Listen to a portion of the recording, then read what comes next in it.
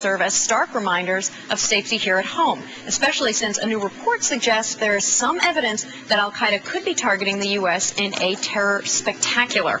NBC terrorism analyst Evan Kohlman is back with us once again. So, Evan, of course, there have been these reports. The media outlets are reporting them. It's all over the Internet. How much credence do you put into this? You take it with a grain of salt. I mean, keep in mind it's the job of the Department of Homeland Security to worry about these things even when there is no real need to worry.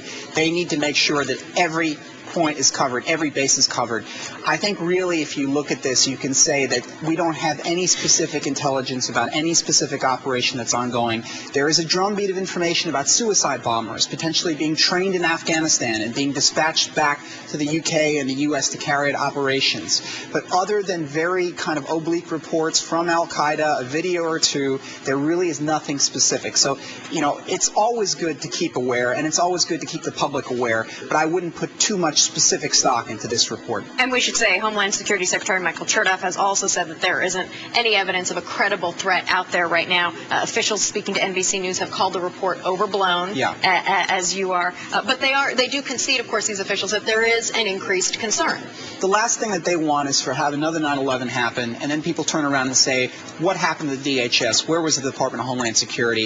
I think if there's going to be any indication that anything is on the horizon, DHS wants to let people know about it, especially wants to let first responders potentially know about this. But again, I would put a big note of caution here. There is no specific intelligence about a specific terrorist attack in the near future. Let's talk about the level of communication between nations. Now let's talk about between us and the UK, of course, because that's on everybody's minds. But how much communication is there? I mean, I think we assume that it's very open and that anything that happens over there, our officials are learning about and sort of in concert with those officials so that we can prepare ourselves here at home for something. Is that communication that open? It's open. It's not as open as it used to be, and I'll tell you why. In a number of previous terrorism investigations, namely the East Coast buildings plot, that's when there were UK plotters plotting to try to blow up buildings here on the East Coast of the United States, British authorities shared a lot of information immediately with U.S. law enforcement, and some of that got leaked to the media. And that caused a really problematic situation for British law enforcement because they were literally having to high-speed chase people down on a highway because these guys saw their faces on TV. So there's, because of that, there is reluctance now, I think, on the part of some British security folks to share everything they know with U.S. law enforcement.